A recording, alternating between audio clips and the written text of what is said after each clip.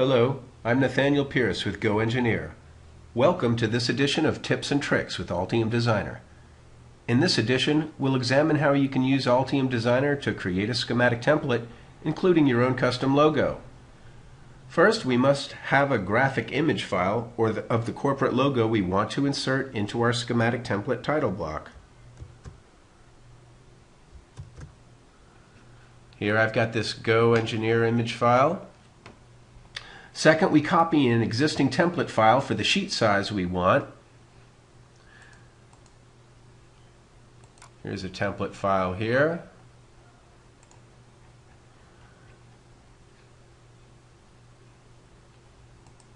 We'll copy this and paste it into a folder where we'll keep all of our schematic template files.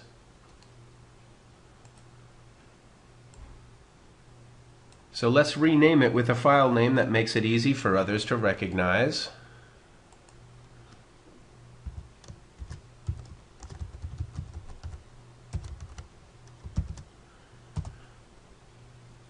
Now we can open this copy and edit it to include our company information in the title block.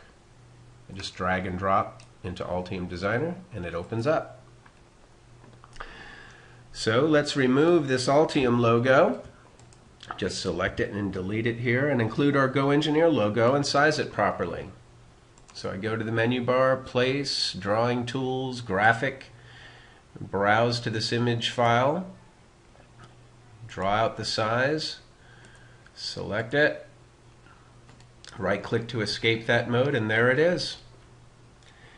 Now we can open the Document Options dialog box and edit the parameter values here to reflect our company address and any other information we see fit. So we go to the menu bar, Design, Document Options, Parameters tab, and let's resize this so that we can see all of these parameters.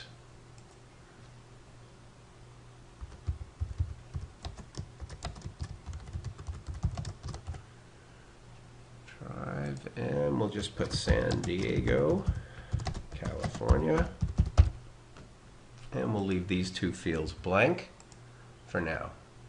And we can also put in an author text string as well. So click OK. And now this updated information is reflected in the template. So let's add a special string here as well to this title block. So I'm going to say place text string, and I could just hit tab and select auth and type in author, click OK, and just drop this down here and hit tab again, and now I'm going to use the special string equals author and click OK, and that value Nathaniel Pierce is there automatically because I typed it into the document options. So now I can add a few graphical text lines if I want in there as well. Place, Drawing Tools, Line. Just draw a line in here. Hit Tab and I can change any of these line properties, including the color, the width, and click OK.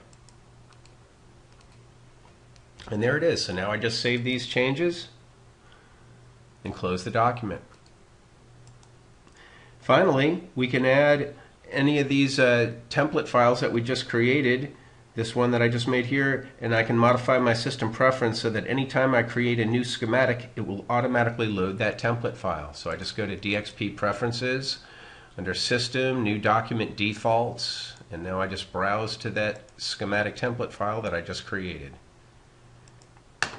Click OK.